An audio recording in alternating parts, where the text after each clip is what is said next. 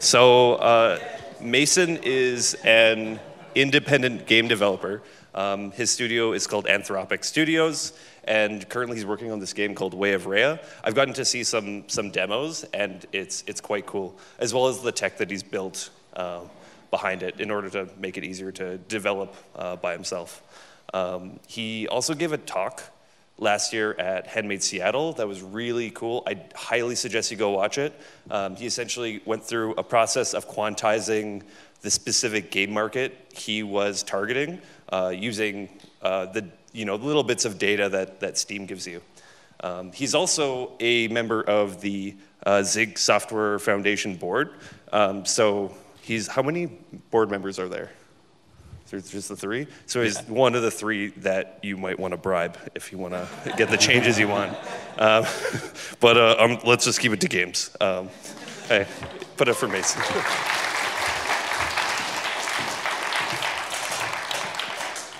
Yeah, thanks for the intro. Can everyone hear me all right? Yep. Awesome. Yeah, these things are so much easier than holding the mic. So yeah, I guess intro's not needed anymore, but I'm Mason Remaley, an independent game developer, board member in the Zig Software Foundation, and I occasionally teach grad and undergrad students to make both games and game engines. How many people in the room were at Handmade Seattle? Okay, awesome. So most of you probably saw my last talk, as you just mentioned. For those of you who didn't, it's not survivorship bias on successful software endeavors, and it was kind of looking back on my current game, Way of Rhea, and looking at what I learned from a business perspective building that game. So if you're interested in that, you can check it out. This is sort of my technical counterpart to that. So I built a custom engine for that game, and this is me going through some of the, you learn a lot of things in any project, but some of the maybe most important things I learned, or maybe the most important thing I learned in building that engine. Okay, so game engines. How many game developers do we have in the room? Okay, we got a lot of people. How many people do work on engines? A lot of people. Okay, so most of you probably don't need an intro, but not everyone's a game developer. We're going to talk a little bit about what I see a game engine as, and we're going to build from there to the lessons I learned. So what is a game engine? We could try to define it as a collection of specific technologies, renderer, physics engine, et cetera, that games tend to use. This is close, but the problem is different games need different technologies, and different engines supply different technologies, so it's not like it doesn't stop being a game engine because it doesn't have physics, right? So it's not quite right, it's getting close. We could define a game engine as the code that you carry from game to game. That's maybe a little bit better. If you're writing game number 1, and then you go to write game number 2, and you realize, I don't need to rewrite my renderer, I already have that. You copy paste it over, maybe same for physics, and maybe all that stuff you move over is your game engine. And that's close as well, but we have general purpose engines like Unity, Unreal, Godot, mock engines in the room somewhere. I can't see you because of all the lights. I don't know where you are. Oh, right there you are. So we got these general purpose engines that might not even be supporting a specific game. So instead, for now, let's just say a game engine is a game's runtime. Okay. So why make an engine, right? As I just mentioned, there's lots of general purpose engines out there, and it is often a good choice to use one of them. And here's the game I'm working on right now. It's a side-scrolling puzzle game about color changing, and I love it. I love this genre, but there's nothing in here that couldn't have been done in a general purpose engine. Sometimes you make a game like Teardown is a great example. You really need custom tech to support it. That isn't the case here. So why didn't I use Unity, Unreal, et cetera? There's a lot of different reasons you might not. Maybe you want to own the code base. Maybe you don't want to use something that's overkill for what you're working on. Unity is going to duplicate every single one of your files to make a meta file to track them. And you're like, I don't want all that. I just want something small that supports what I'm making. The main reason for me was workflow concerns. I really like this feature called hot swapping. I think most of you have probably heard of hot swapping. The idea is you're working on a project, and you can edit the code while it's running. So in a game, this becomes really important. We're going to come back to this idea a lot in this talk, that iteration time is really important to designing games. You don't know what's fun up front, and so you want to iterate fast. Say you're making an action game, and there's a final boss, and you're tweaking the AI to try to make it more fun. You don't want to get in a situation where you play the game to test it out, you get to the final boss, you fight off the minions, you start fighting the boss, and you realize, hey, AI is not quite right. Quit the game, edit the code, recompile the code, wait for the code to recompile, reload the game, wait for all the assets to get loaded by the GPU again, play from the save, fight off the minions, and AI still not quite right, start over again. At some point, you just give up. You're just like, it's good enough, right? But if you have hot swapping, you can just edit it, pause, edit, pause. You just alt-tab back and forth, and you end up getting a lot closer to that like global minimum that you're looking for. So I wanted to be able to do this, but none of the major engines at the time supported it. And as far as I know, they don't really now either. Someone inevitably on the internet is going to tell me Unity supports it. Unity supports it in theory, but in reality, this is what happens when you try to use that feature. And in case you think don't get me wrong, lots of smart people working at Unity. There's reasons, it's a big code base, it's complicated. But in case you think I'm giving them a hard time here, this is after a minute of recompiling, and I only added a comment to the script. So it actually shouldn't have had to done anything. On the flip side, here's hot swapping in my engine. And again, I have an easier task than Unity. I have a small code base. I can see the whole thing. But the point is because I built something small myself, I was able to say, all right, I'm just going to prioritize this and make it work. So this is a silly example. I'm just editing some visuals, but it would work for anything. It works for the level editor. It works for the physics engine. You edit the code, and in this case, the character doubles in size. So that's a lot of work, right? Like, even for making it, it's like how am I as one person who, I have a team, but I'm the only programmer and the only game designer on the team. So how am I going to build a whole engine and also actually get a game done? And the answer is I had to adopt a kind of minimalist perspective, right? So I can't remake Unity or remake Unreal as one person. That's way too much work. We're going to have to figure out a way to only build the things that we need. So there's kind of 3 core tenets to the kind of minimalism I adopted in making this engine. One is that I'm treating the engine as a light abstraction over the underlying system. The further from the hardware you get, the more tough API choices you have to make, the more performance problems you have, and the higher risk you have of misplaced effort. Right? If you are building the higher level abstractions that may be powerful, but you're building them early in the project, you don't necessarily know what you're going to need later on, and you could spend a lot of time on the wrong thing. So I just kind of give, access to the capabilities of the hardware. So I started with, like direct graphics APIs strung throughout the game, no asset pipeline, very minimal sound mixer, et cetera, stuff like that. So just the minimum so I can get something on screen. Next tenet is performance by default. And so the idea here is that when possible, I'm going to just have tightly packed arrays, OOVN algorithms, et cetera, right? We're going to try to do things in the simplest, fastest way we can, but we're not going to optimize until we actually find bottlenecks, right? So code's fast by default. It's not blazingly fast by default, but it's fast enough, and then when we find a bottleneck, we spend effort optimizing that. We're not going to build a fancy thread pool task system up front, right? We're just gonna kind of do the minimum to, it's a 2D game anyway, right? So just do the minimum to kind of make it work. And you can get pretty far this way. Hot swapping, for example, takes about 80 milliseconds. Despite I never optimized it. That's just what it came out to. I think it's longer now because Windows changed something, and now every time a file changes, it triggers my file watcher twice. So actually, I guess hot swapping takes 100, but it's fast enough that it doesn't matter. I'm not actually bothering to fix that. And then the last tenet is abstraction on an as-needed basis, because we do need abstractions, right? We need to get some stuff done. But I'm only going to need it only going to do it when I need to. So, for example, for the level editor, it started out looking like this. No, I'm not the author of Sublime Text. The level editor was just an ASCII art format. So this is day 1 of development. We still had prototype art. I got the gamma correction wrong, so you can hardly see the image. But it took about 10 minutes to write the ASCII art format, and that let me prototype the game idea more quickly than if I tried to build the editor up front. A few weeks in, that didn't quite cut it, so I built a grid-based level editor so I could it was too hard to reason about the puzzle design while looking at the ASCII art. So I made something more visual. I could drag and drop items onto the grid, and that worked for a while.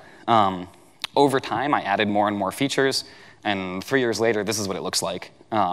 So it's a more modern, fully featured editor. It has hierarchies, parenting and stuff. It has lots of different options. It's 3D. You can actually rotate the camera. Even though the game's 2D, it lets me do parallax.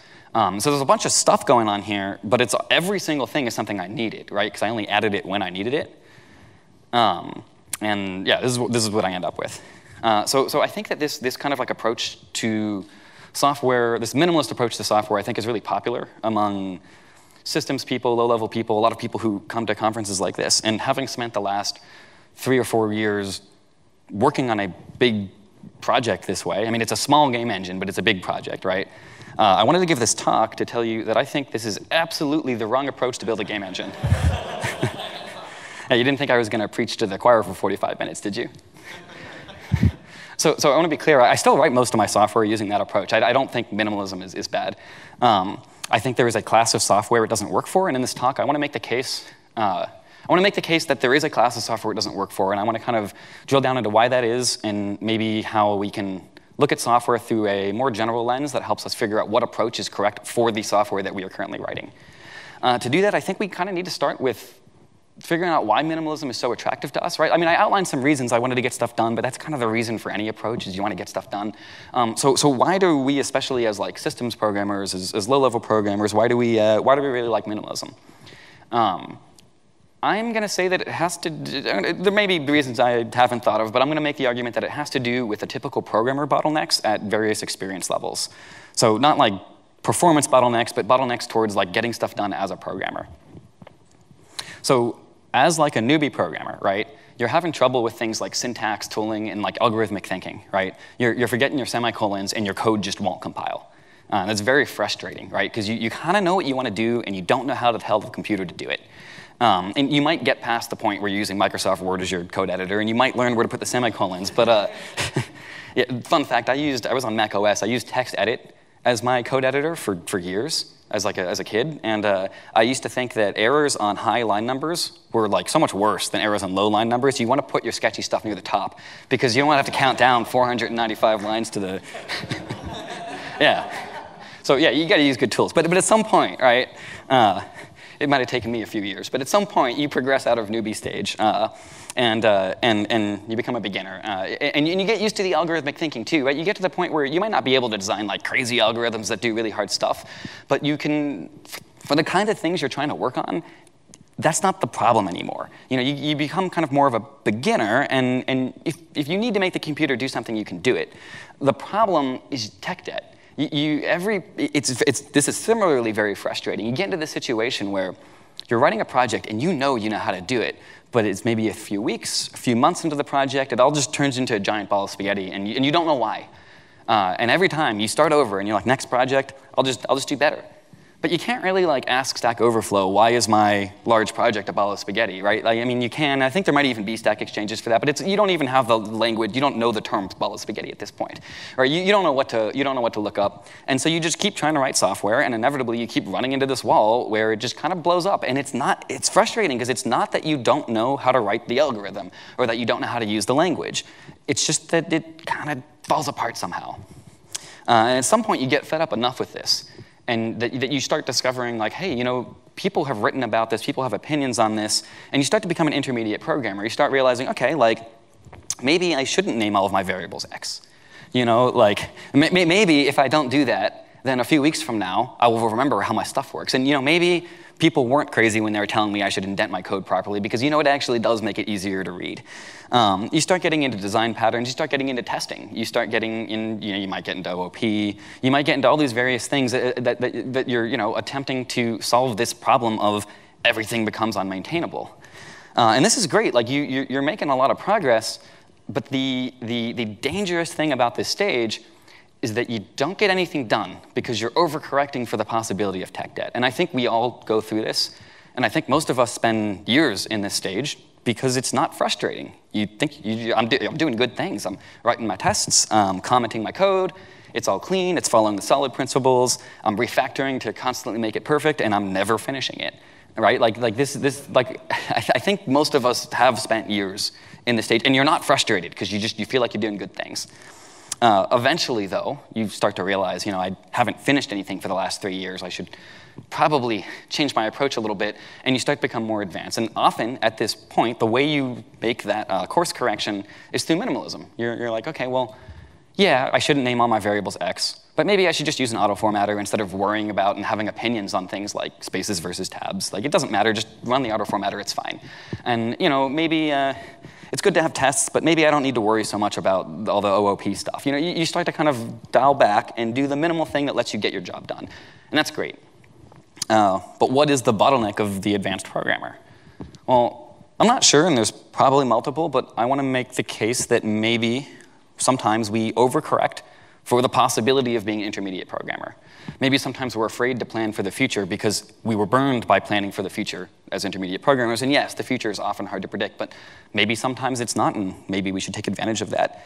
I think sometimes as advanced programmers, we forget to think about who we're making the software for, right? Loris was talking about training your strong arm versus training your weak arm. I think the way you get to be advanced at something is you keep training the strong arm. So you get to that point where you've been training your strong arm, now you're an advanced programmer, and you've been focusing all on programming and not at all on people. And that's not going to lead to good software, right? Because the software is made for people. Okay, so I want to tell the story of a gameplay feature in Way of Rhea. And it's going to be an example of where minimalism maybe didn't serve me well. But it's not the only example. This isn't the killer thing that makes minimalism bad. It's just, I had to pick something, and I want to give specifics. And then we'll kind of generalize from there. So it's late in the development, and I'm having a game design issue. And it's not a bug, it's an issue with the design of the game. It's an issue with the player experience. And I'm contemplating different ways to solve this problem.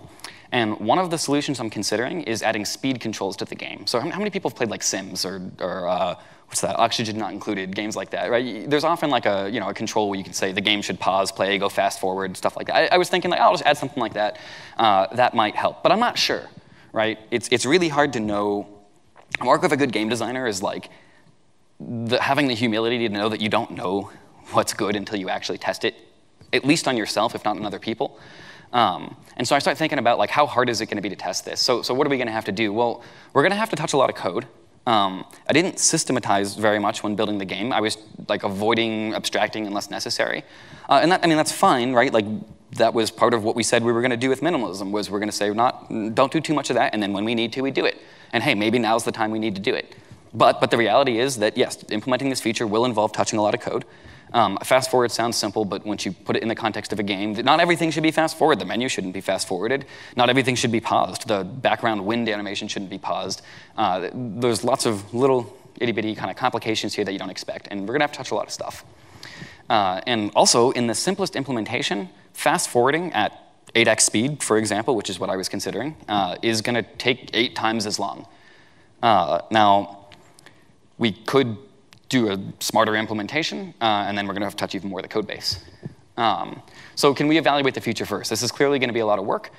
So instead of pouring a lot of time into implementing this feature and then finding out it doesn't actually solve the problem or it causes new problems that I don't want to deal with, can we maybe find a way to check if the feature's good before we spend a lot of time building it? Well, the problem is games are experiences, and again, we don't know what's fun a priori. We need to experience them. I mean, we can try to think really hard about it and guess, but it doesn't typically work out too well. We could just kind of half implement speed controls, but unfortunately, like, it's a gameplay system. There are some bits and pieces we could leave off, but I don't want to get too much into the weeds of the game itself, but I'm trying to solve a problem where the experience is frustrating. If my partially implemented speed controls are frustrating, then I don't know. I'm not going to be able to tease apart why I'm really frustrated. Again, it's easy to think, I'll know it's because of that and not because of that. You don't. You need to implement it well enough before you can really test. And also, we can't afford the simple approach from a performance perspective. Yes, it's a 2D side-scrolling game. Yes, it could be very fast, but you have to understand that with a game, performance is currency, right? So if you're rendering 60 hertz, then you got about 16 milliseconds to render your frame, or to render an update, to do everything. So what's important to understand, though, is that if you come in faster than that, it doesn't actually give the player a better experience. If you're making a game, you're targeting 60 hertz, you got 16.66 milliseconds, or a little less because of the compositor. If you render the game, if you do everything in 2 milliseconds, so you might think, I'm doing great, my game's going really fast. Well, the player still is only going to see 60 hertz. So really what you've done is you have denied the player all the cool stuff that you could have done in the remaining 14 milliseconds. You don't want to deny the player cool stuff, do you? So realistically, if your game's fast, you'll just put more cool stuff in it, which is great. But it means that it's late in development. I've spent the available headroom on cool stuff for the player. Now, you could be conservative about this, and actually I actually was rendering at about 4 milliseconds, but on my machine at least. But this is asking for 8x headroom. That's a really big ask. If I'm rendering in 4 milliseconds, I still can't take 8 times as long. That's crazy. Can't do that. Okay, so this is a lot of work, right? Like we want to evaluate if the feature's good, but we're going to have to do a bunch of work to implement it, and it's going to be really slow, which is again going to be frustrating and prevent us from evaluating it.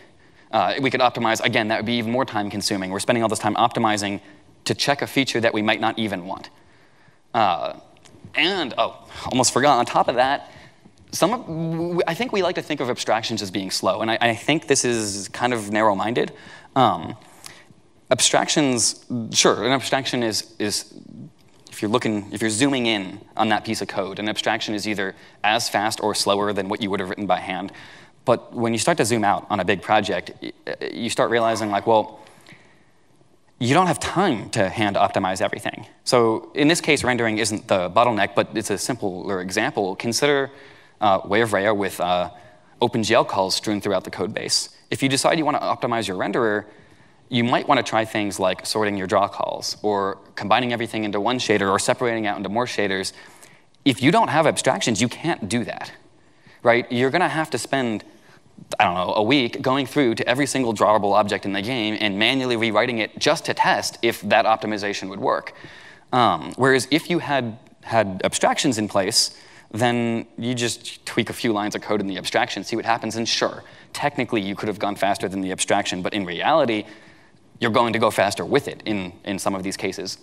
Because I erred on the side of not abstracting whenever possible, optimizing is doable. You can definitely do it, but it's going to be time consuming, and we don't know if we even want this feature.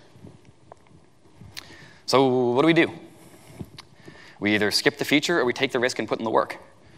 I really wanted the feature, so I put in the work. It's not perfect. It runs at 4x speed instead of 8x speed. And I concluded the feature's great, and so I probably will put in more work to optimize further. Maybe I can up the speed. That's fine. It's a happy ending to the story. The game has fast forward. But what you have to understand is that game design is a sum of thousands of these decisions. Like this is what you do as a game designer. You're like, should we support undo redo? Which action should have undo state? Should the enemy be able to pick up objects? Should we have, what happens if you're falling when you push an undo state? You know, should teleporter show the image? There's just like a million different little things, and like half of them get thrown out, right? You have all these ideas and you try them out and half of them aren't good. And so that means that if you have more friction in your design process, you have less time to try out ideas, which is rather unfortunate because trying more ideas results in making better games. Okay, so we kind of have an impedance mismatch here, right? Like, I'm saying that the engine should probably support me in trying out lots of ideas. And I kind of started from here, right? I was talking about hot swapping and how that was important to me, and that's why I'm making an engine. But then we got all focused on this like minimalism, minimal game runtime kind of thing. And when you're looking at a game engine as a minimal game runtime, there's not really any room to consider things like the workflow for the designer. The designer isn't even mentioned in the definition. So maybe we should reconsider this definition. It's not like technically incorrect, I guess. But maybe instead we should say a game engine is a tool used by game designers to design games. Right? Now we can reason about the person who is using our software and think about them when we make trade-offs. Right? So a game engine, I'm going to argue, is an art tool. A game engine is to game designers what Photoshop is to people who work with images. And we will get into non-game engines, I promise. Like, game engines are an example of the argument I want to make. But we're going to get into the weeds a little bit more first. If we consider game engines to be an art tool, maybe we have some new trade-offs available that we didn't have available when we looked at them as a game runtime. Minimalism was very well suited to avoiding misplacing effort on the unknown. That's why you adopt minimalism, right? You're like, I don't know what the future holds. It's hard to predict the future. I don't want to spend a lot of effort on something. At the beginning of the project is when you know the least about it. Let's wait until later, then we can kind of do what we need to do. And the game runtime lens presents us with a lot of unknowns. So when we're looking at things this way, it makes a lot of sense. Does the art tool lens present a lot of unknowns? I would say no. I would say that game engines as an art tool are very predictable. You might not know what your game is going to do, but you certainly know what your game designer needs to do, right? For example, your game designer needs to import a lot of assets. So yeah, when I complained about Unity's asset system, that was bait. That's good, you want that. I didn't build it in Way of Rhea initially, and then I spent hours manually converting assets to the in-engine format, and eventually concluded, yep, I need an asset system, so I built it. And that's fine, right? That's minimalism at work. You wait until you see you need it. But the thing is, I don't get those hours back, right? The time that I spent converting assets manually, they could have just been converted automatically.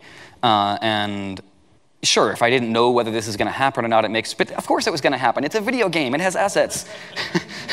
I'm not being smart by saying, well, you never know. Maybe I can get away without of course I need the asset system. I'm not going to get away without that. Just build it from the beginning. Save yourself the trouble. So as a result, time spent, for example, time spent optimizing isn't premature, right? Performance is currency. You're going to use any available headroom to do cool stuff for the player. So build the fancy thread pool task system. I mean, you're a systems programmer. You know you want to, or it's literally your job. You don't got to feel guilty doing it. I mean, listen to King. Maybe don't build the thread pool yourself. Thank you for that advice, King. I was going to build the thread pool myself. I won't now. I'll use STD thread pool or something. But like, you don't got to feel guilty doing your job. This is literally why you're building game engines, right? Because someone needs you to do this and you want to do it, so do it. I mean, unless you don't, in which case, I don't know, don't build game engines anymore. We can acknowledge complexity with appropriate abstractions, right? Like, we know where the complexity is going to be. We don't know everything. Again, I still use minimalism in lots of places, like gameplay code. I don't know what the game's going to be. I'm not going to try to guess that up front. I mean, I know the genre, but who knows how the details are going to turn out. But we know where the complexity is going to end up in the engine, and we can build systems to support that stuff. So, yes, you need an input system. I got this right with Way of Rhea, thankfully. But yeah, you don't want to just be writing out if key down everywhere in the code base. You're going to have a bad time. And you're going to have a bad time, and it's going to be hard to feel bad for you because you knew it's a game and it has input, right? Like, it's not crazy to plan for that. And lastly, you can accept that you need good systems to optimize at scale. It's a game. It's going to be big, even if it's a small game. You need to abstract stuff, or you're never going to be able to try out experiments with performance. My point is that we're not falling into the trap of the intermediate programmer by planning for known futures.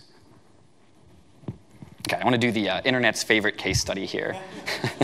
How many people are familiar with the ECS pattern? Okay, so this is most of us. I'll make this part quick. So what is an entity component system in ECS? Games have a lot of objects, aka entities, things like NPCs, players, trees, cars, mailboxes, I don't know, whatever it is. We need to store these objects somehow, right? Lots of different ways to do it. ECS is one way to do it. It's bougie structive arrays.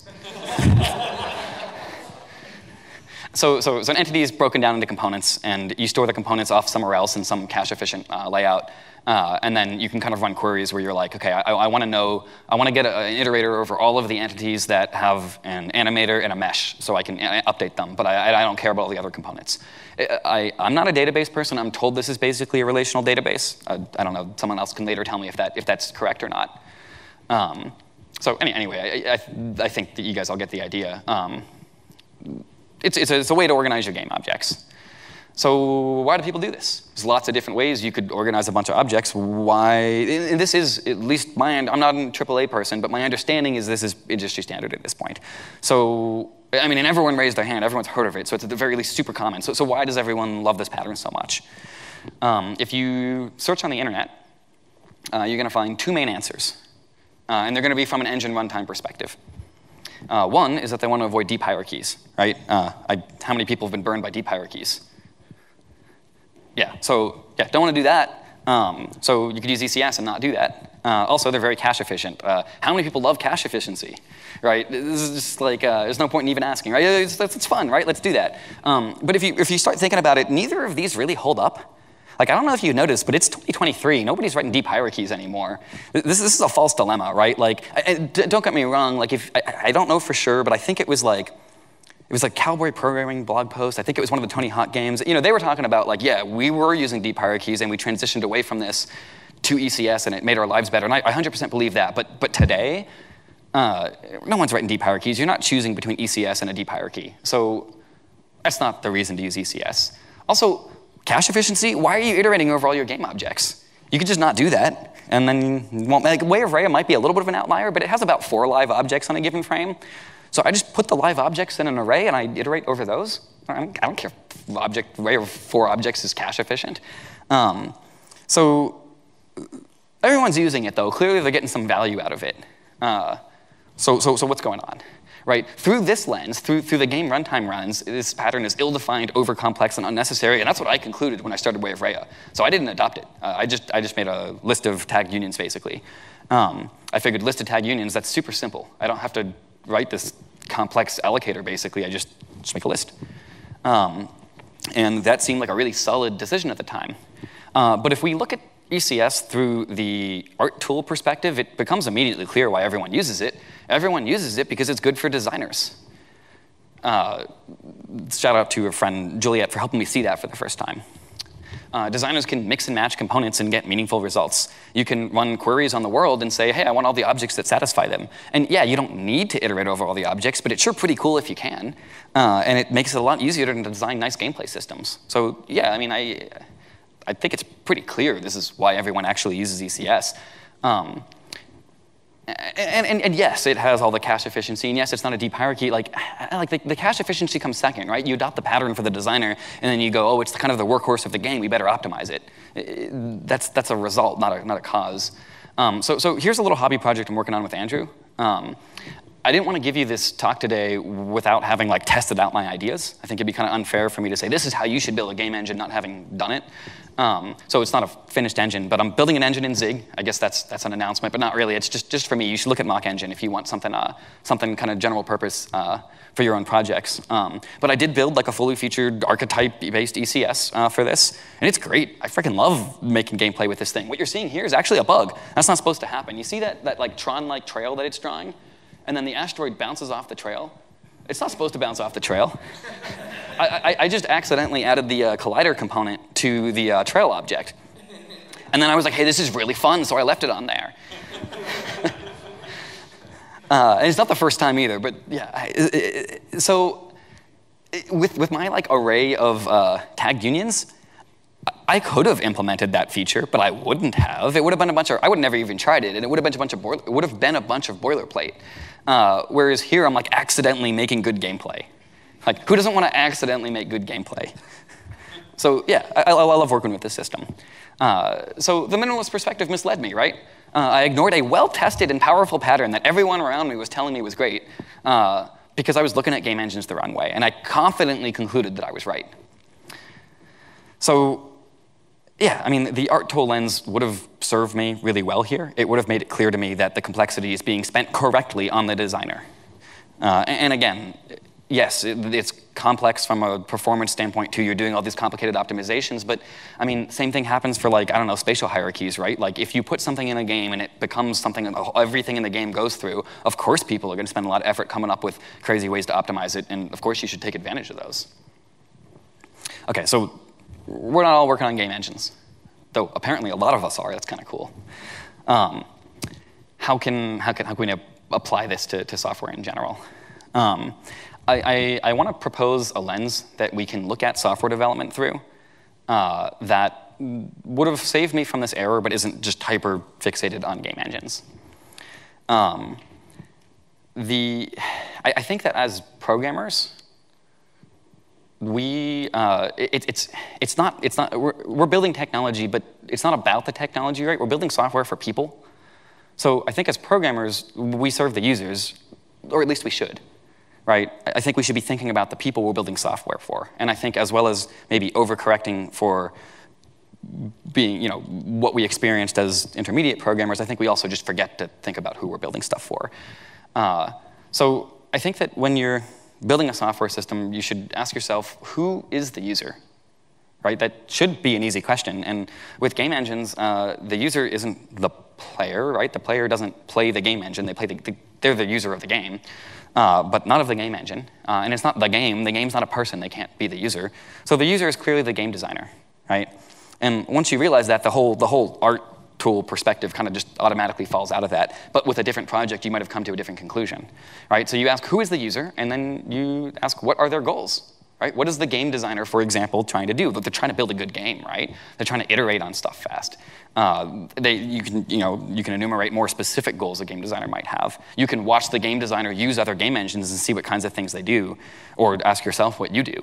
So you want to know what their goals are, and then you want to ask how you can support their goals. Right? And you want to make sure that the software you build for that user is supporting that user's goals. And I think if you do that, I think if you ask yourself these questions and answer them correctly, and then when you're making trade-offs while working on your software, you don't focus on the technology, and you don't focus on kind of like looking inward at the code, but you focus on how can I use the technology to support the people using it, then maybe you will be able to build software that you can love.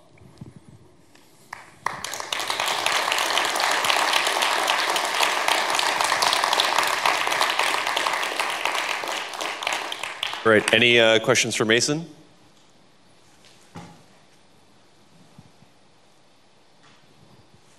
Got one behind you. Oh, thank you. I got some links, by the way. That's the slides. So I know I have all these without URLs, but you can get the slides and then click on them. I figured that'd be easier. Thank you for the talk, Mason. I, well, obviously agree with everything that you said that I experienced myself directly. What do you think of the new Apple VR headset? I don't have any inside knowledge or anything. I'll tell you what my gut reaction is. I think that Apple is betting that in the future, this stuff will be very important and everyone will use it. I think they know it's not now. Because how many of us are actually going to drop, what was it, $3,000 or something for the thing that it can't do like a lot of, it can't do much that I like can't do elsewhere right now. I think they know that, and so I think they're trying to find a way to justify in the short term being in the space, so that in the long term, when it maybe takes off more and is like a part of everyone's world, that they're one of the dominant players. That's what I think's going on there. Thank you. That makes a lot of sense. I was mostly asking because, and feel free to correct me if you think I'm wrong, but I played with the, I have friends who have like an Oculus, a Vive, and I tried those headsets a couple of times, and the experience that I had is that the thing was like a nightmare to use until you got into the game, and then it was fun. And I was surprised. I found it interesting that Apple seemed to be the only company to really think about the end user being somebody who is not just a VR game enthusiast. So yeah. Yeah, I think that's a good point. And I actually hadn't thought about it that way, but that applies well to what I've been talking about. I mean, Apple's very good at that. And I do agree. Like, I'm not a VR person, and whenever I attempt to interact with it, it is a bit of a nightmare for me because I don't know all the things, and I don't know exactly how to set it up. Yeah, Apple might kind of pave the road there a little bit by focusing more on the users. And they are doing some smart things, I mean, in terms of saying, okay, like, we know there's not going to be like big AAA games coming out for this thing right away, and it wouldn't be able to run them anyway, so let's just make all the iOS apps work, right? I believe they're doing that. So, and that is thinking about the users, and what do the users want out of this? They want to be able to do something, and there's a lot of software already out there. Yeah. One last thing that I'm going to give back the microphone. Another interesting point that I totally agree with you, but from the opposite perspective, meaning, feels weird to say, but from the artist, designer perspective, maybe, was that I'm now in a weird situation where I do a lot of like slides and content of this kind, and I feel like I outgrew like slide programs, like Google Slides, PowerPoint, these kind of programs. And I feel like I have the ability and the time and the willingness to take it a step further and like have animations that I could design, but those tools don't support it anymore. And at the same time, other tools are like way too complicated. Like I'm not a game dev. I wouldn't be able to make a slideshow, like a presentation that under the scene is like a game, a full-fledged game. And so I was searching for tools that matched my skill level right now, and I feel like this is super important. And there's probably a lot of unexplored opportunities out there. Yeah, I think there probably are. I mean, I definitely felt the pain of like wanting to do cool things, like whenever I make a slideshow, but not wanting to. I didn't want to go all the way up to like using After Effects or something and exporting a whole movie or animating it on Blender. I don't know what other people use. So it would be cool to have some in-betweens there, and maybe game technology could do that. We should talk later. Yeah, sounds good. Ben, you had a question, right? All right, cool. While I'm walking across the theater, what are the name of your cats? Those are my partner's cats, Mac and Miri. Mac's the cow cat. Miri's the standard issue cat. are there other domains where you feel like programmers are too minimal, like minimal to a fault to the detriment of the users? I'm not sure. Like I kind of live in the game world, and so I might miss obvious things elsewhere. But I guess I would say that like for me, the minimalism is like it was just a jumping off point to get to like we often find other things to do besides thinking about the users. So I'm sure there are. I'm also sure there's other industries where maybe it's not minimalism that's the problem, but there's just something else that everyone's fixated on when they should be fixated on the people they're building software for. Sure. All right, thank you. Sorry, that's not a super exciting answer, but. A quick follow-up to that, actually. Huge fan of the talk, actually, and that it's not survivorship bias. Also a huge fan of that one. So thank you for the things you give to the audience. So when you say that entity component systems, okay, it makes sense because of what it's serving, in this case, the designer, and it's a well-known pattern. And because we're overcorrecting for not, this whole thing you just said, okay. But isn't it also a skill or an art to know which patterns and which things that already exist are worth pursuing, if that makes sense? Like, how did you know entity component systems? I guess you had a trusted friend who told you about it being useful, but then if you're like in the landscape of things that you just be adopting and versus not adopting, that is a skill in itself, isn't it? And if it is, like, how do you build up that skill? That's a really good question. Yeah, first you got to build a game engine for 4 years using the minimalist approach, and then no. So I think that yeah, that is a really good question, and I think this is why things tend to happen in order in terms of like programmer like skill kind of progression. That's why I don't think it's super controversial that we all go through those phases. So I don't think you can, for example, tell someone who's a beginner programmer or an intermediate programmer to adopt this perspective and have it, like they kind of have to go all the way through the chain.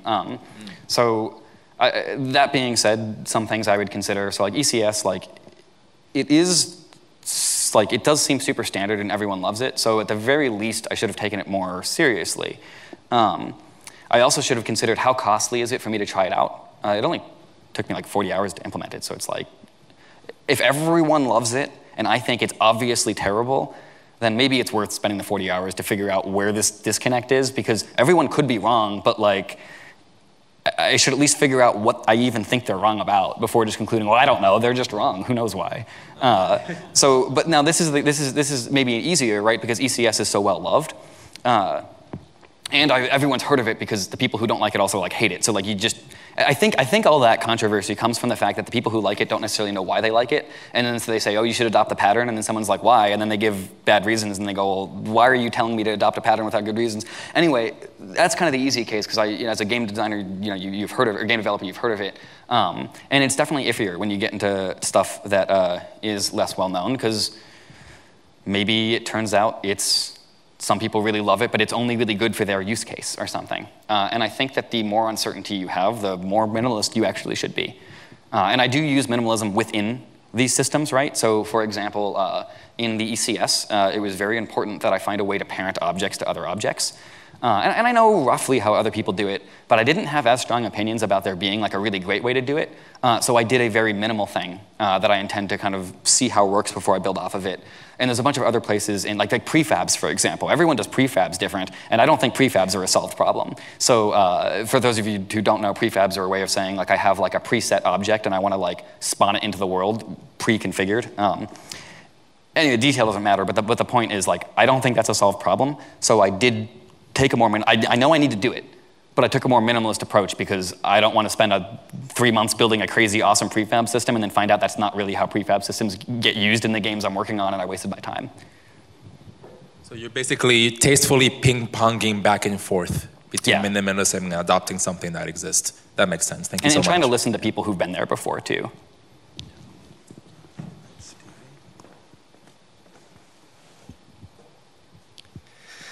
It looks like you've been working on Way of Rhea for a while, and based on your talk, sounds like you've had a lot of opportunities for changing perspective and changing your pretty fundamental approach to building it, which I assume means a lot of opportunities to rewrite a ton of code, the engine code. Do you feel like you're at a point where you can focus more on the content than the underlying engine code, or enough to just do the art part of it?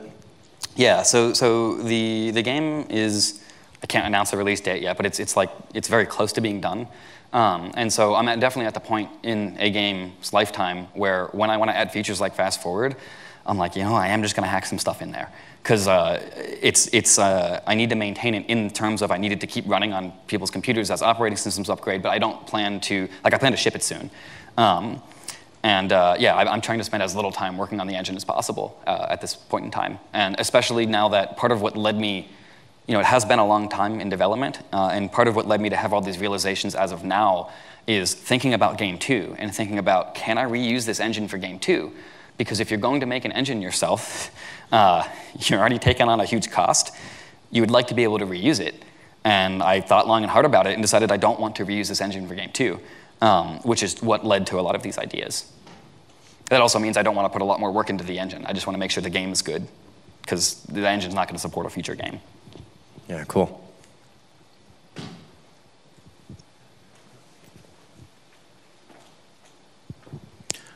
Do you think in the long term that Unity and Unreal are going to take more of the space of game engines, or do you think there's going to be sort of like a resurgence of people writing their own game engines? Because one thing I notice is that you see an Unreal game or you see a Unity game, and they usually look fairly similar. You can spot an Unreal and a Unity game. They can be very different and interesting, and if you know how to write your own shaders, you can make it a lot different, but that's just something I noticed. Yeah, that's a good question. The future is hard to predict, so I'm not sure. I'm glad that these engines exist because it means that a lot more people can make games. Because previously you had to be someone who wanted to write game engines to write, and I might be that person, but not everyone is, and there's a lot of great games I've played by people who aren't people who want to write engines. So I'm glad that things like Unity and Unreal exist because we get more games by more people. But also, yeah, I mean, there's lots of things I don't like about them, and there's reasons I'm not using them. And partly I just like writing engines. But yeah, I'm not sure. I mean, we definitely see a lot of people in my local connection to my little subset of the indie scene. I see a lot of people adopting Godot, which is cool. I don't know, though, if my local kind of connections are representative of a larger trend or not. And you asked about making engines. Yeah, I'm not sensing any upward trend in people making their own engines, but that'd be cool. I mean, I'd like to see some new ideas in this space.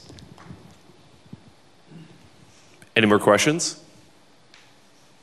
All right, let's have a 10-minute break, and then we'll have Dominic's talk.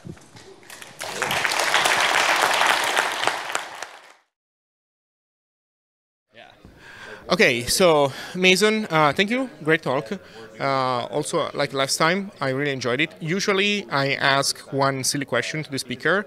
In your case, say whatever you want. Whatever I want? Oh, I used up my chance. Thank you.